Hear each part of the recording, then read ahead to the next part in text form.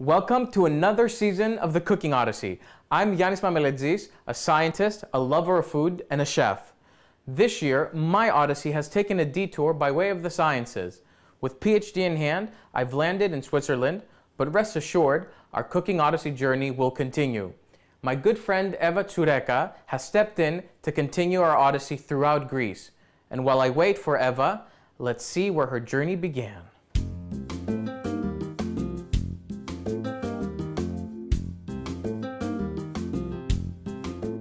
Our travels bring us to the capital of the prefecture of Central Macedonia, which is considered to be the cultural capital as well as the second largest city of Greece. And most of all, my hometown. Welcome to Thessaloniki.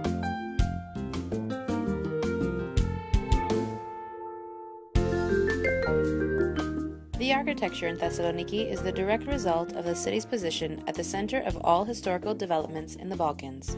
Aside from its commercial importance, Thessaloniki was also for many centuries the military and administrative hub of the region, and the transportation link between Europe and Syria, Lebanon, Jordan, Israel, and Palestine.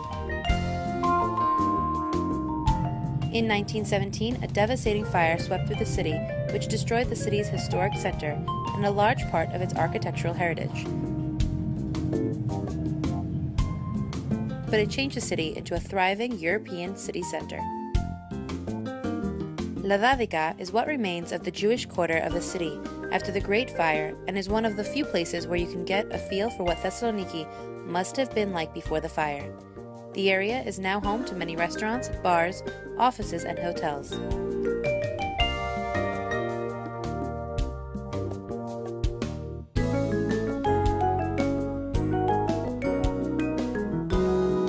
Situated in the heart of Ladadika, the Bristol Hotel was originally used as the post office during the Ottoman Empire, and was one of the few buildings spared during the Great Fire of 1917. Renovated in 2000, it harmoniously combines history, tradition, and the city's modern development, and strives to continue the gastronomic traditions of the city. A typical breakfast in Thessaloniki is bougatsa, a custard and filo pie topped with powdered sugar and cinnamon that always reminds me of my childhood.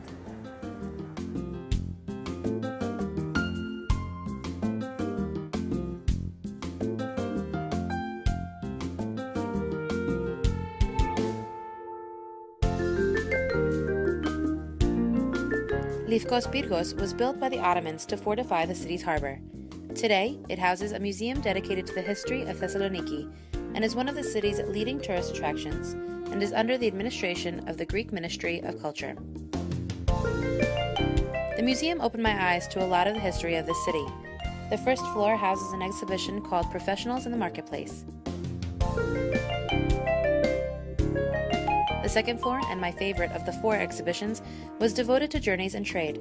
There, I saw artifacts and texts related to journeys made by the ancient people of Thessaloniki.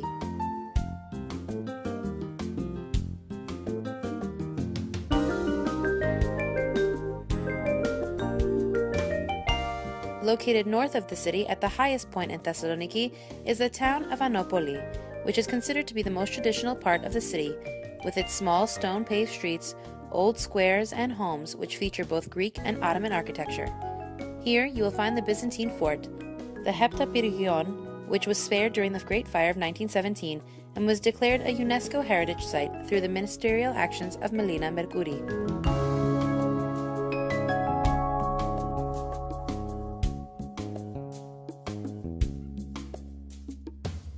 Thessaloniki's waterfront and historical harbor perfectly portrays the city's love of both leisure and cultural activities.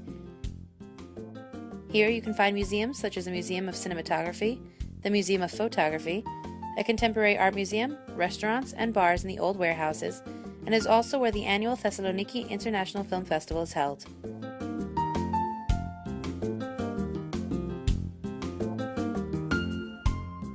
But the most special part for me is visiting my mother on her boat whenever she is in town. Luckily for me, she had just returned from one of her excursions, and I had a chance to visit with her and some old family friends.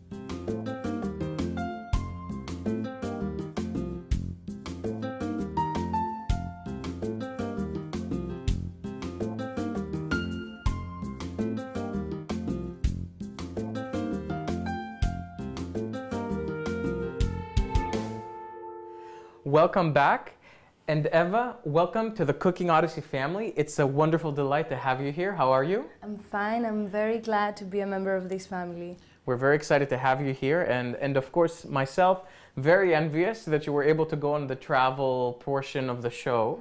And fittingly, the new Cooking Odyssey season begins in your native Thessaloniki. My beloved hometown. It was such a great pleasure. I could show to all the crew my city, and I could visit my friends and my family. We had such a great time. Well, on today's show, we'll start with a succulent shrimp appetizer, followed by delicious eggplant and feta rolls, and we'll finish off with a bacalhau fricassé, cod with a lemon sauce.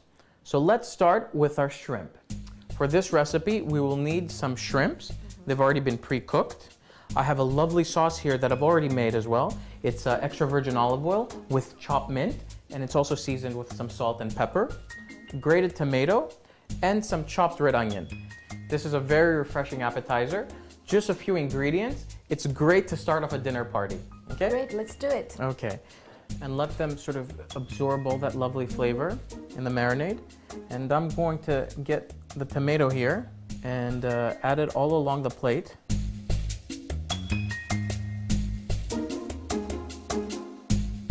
I'm just going to press on the tomato. A bit of freshly ground pepper.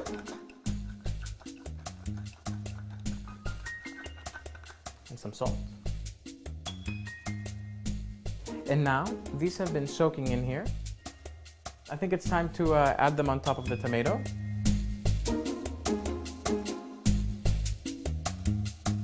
And now, we have our onions.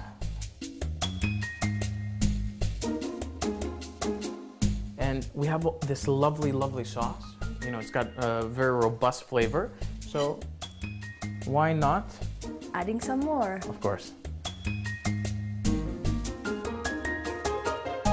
Do you mind if I use my hands? Not at all. Καλή όρεξη. Καλή όρεξη. So refreshing on the palate.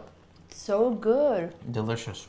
And let's go back to the cultural mecca of Thessaloniki.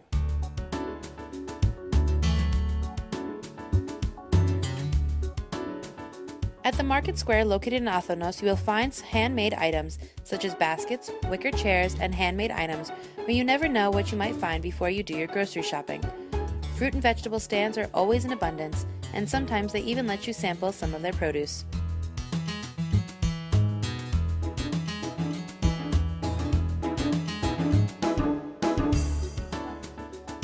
In addition to fresh fruits and vegetables, you will find all types of nuts,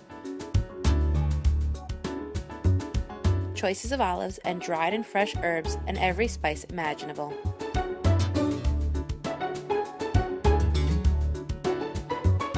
The best part about Thessaloniki is how friendly the locals are. They are always sharing a joke or two and inviting people to sit with them and have a drink of ouzo or tsipuro, two local liquors. It is also where the local fish market, called kapani, can be found.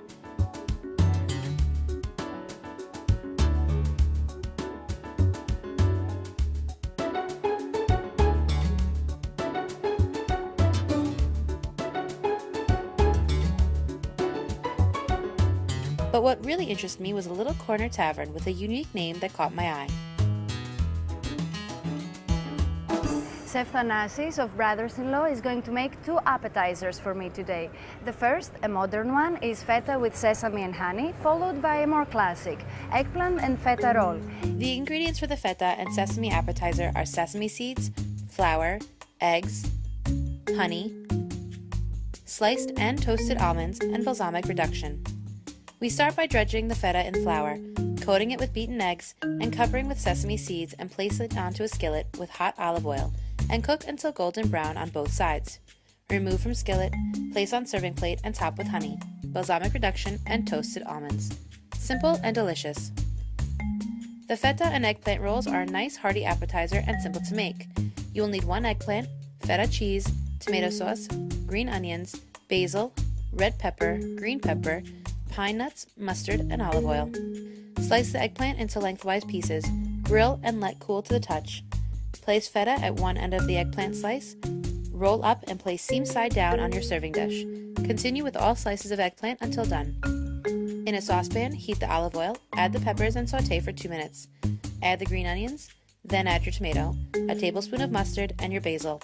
Stir well and cook up for approximately 2 minutes or until peppers are softened. Pour the sauce over the eggplant rolls, top with fresh basil and pine nuts.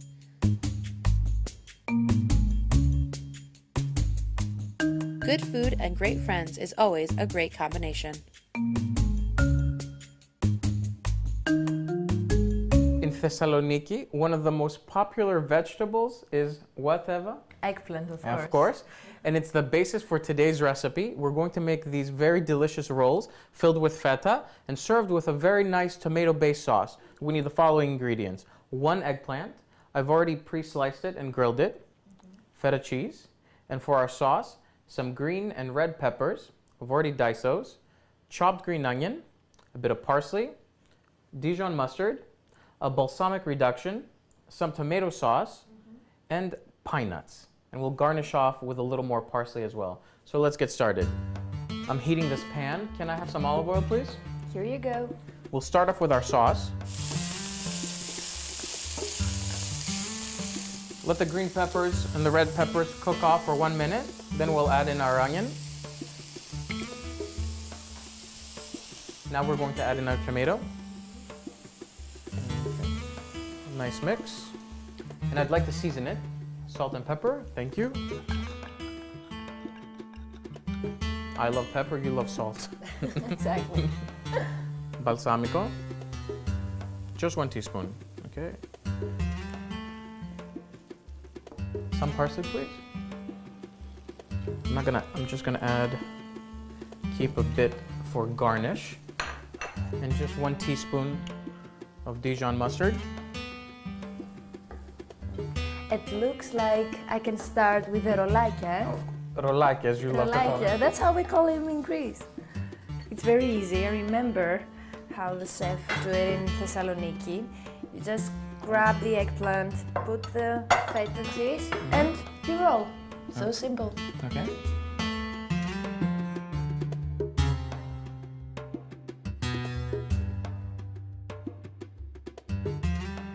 Our sauce is done, Eva. Look at this, beautiful colors, eh? And it smells incredible. Awesome. So I'm going to add it on top of the eggplant. Careful with it. That's it. Like it? I love it. Okay, we need to garnish it. So if I can have the pine nuts, please. Here you go. Thank you.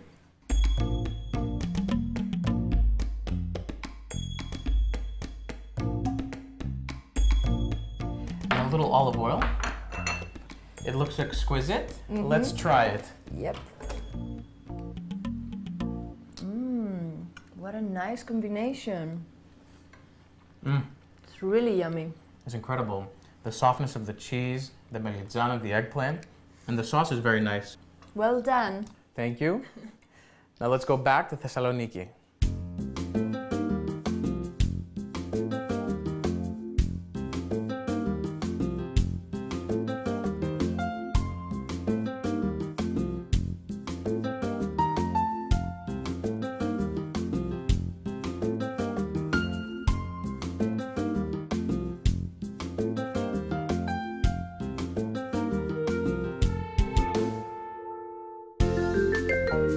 During my sightseeing odyssey of the city, I found myself on the rooftop of the Electra Palace, which has some of the most amazing views of the Gulf in the city. And I suddenly found myself craving a sweet snack. Chef Yannis is going to show me how to make trilogia rizogalo, rice pudding trilogy. For the rice pudding trilogy, you will need milk, salt, cinnamon, sugar, raisins, nuts, carrot spoon sweet, rice, mint, honey, and saffron. We start by bringing the water and salt to a soft boil. We add the rice and cook until half done.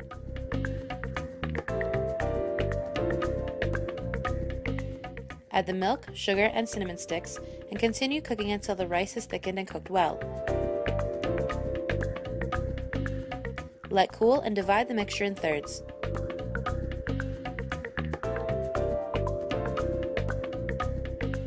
In first third, add saffron, stir well, and spoon into tall glass.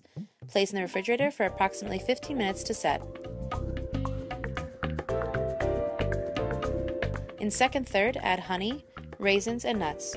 Stir well and spoon over first layer of saffron pudding. Again, place in refrigerator to set. In last third of rice pudding, add the carrot spoon sweet and spoon into glass. Place in refrigerator until set, serve, and enjoy.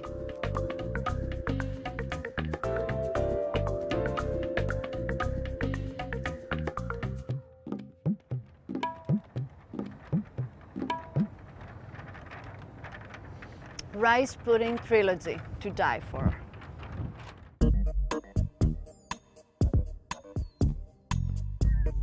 Greek fusion is up and coming in Greek cuisine, and I have just the place for some new recipes.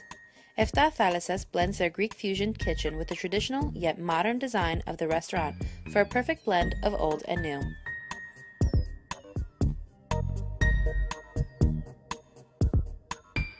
Dionysis of Efta Thalasses has some Greek fusion dishes to show me today. A refreshing skate salad is made with curly lettuce, skate, salt and pepper, green onions, olives, boiled potatoes, olive oil, and lemon juice. Begin by hand cutting the lettuce into a serving plate. Top with skate, olives, green onions, potatoes, salt, and pepper. Finish off with olive oil and lemon juice.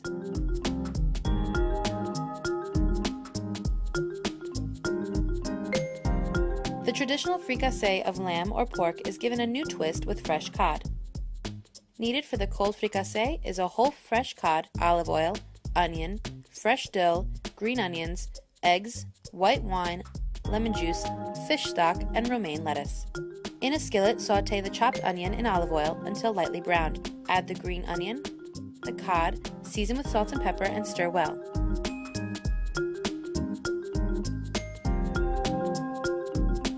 Add the white wine and cook for an additional 2 minutes. Add the romaine lettuce, fish stock, fresh dill, and cover and cook for approximately 15 to 20 minutes or until the fish is almost cooked through. While fish is cooking, prepare sauce by whisking eggs, slowly adding lemon juice, and finally whisking in some stock from the fish. Slowly add lemon egg sauce to the fish and cook until fish is done and sauce has slightly thickened. Serve and enjoy. It was finally time to eat, and after watching Chef Dionysus, I was hungry. After a little coaxing, he sat down to eat with me. We talked about our favorite spots on the island, his delicious food, and where I was going to be visiting next. Eva, one of my favorite fish is cod, bacalharo, and one of my favorite Greek sauces is avolemono, egg and lemon sauce. So we're going to combine those two and cook it today, okay? So what we need for this recipe is some cod, a bit of white onion, green onion, some chopped dill, fish stock, romaine lettuce, white wine, and 3 eggs and some lemon juice. Okay, so let's get started. I've been heating this pan. If I can have the olive oil, please. Thank you. Here you go. Let me get the onion. Okay, let me give you a spatula. Thank you. Ooh. If I can have the green onion, please. Sure. You want me to add it? Thank you. I think it's time to add in our cod. Just spread the cod around the pan. Okay. Some seasoning. Okay. Some salt.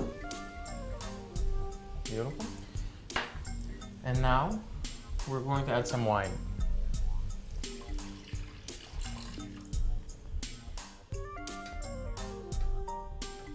Let's add in the dill, if I can have that, please.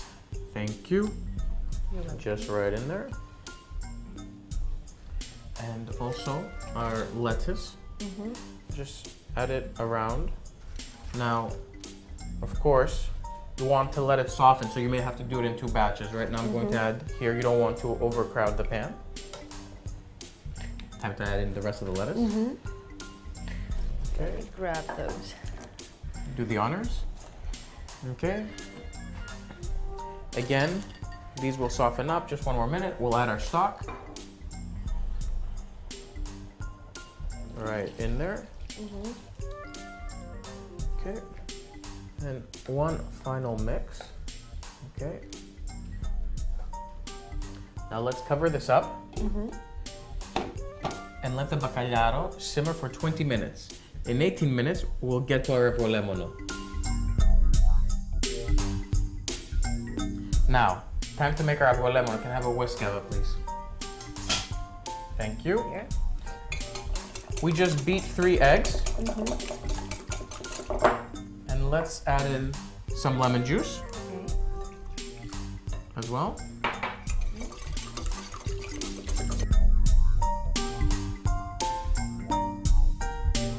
Slowly adding in some of the broth. Beautiful. Okay. And let's add that right in here. Beautiful.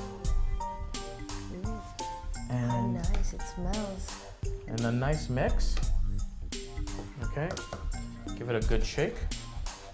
So this is done. I want you to taste it. Get a nice piece. That's it. So Let's try it.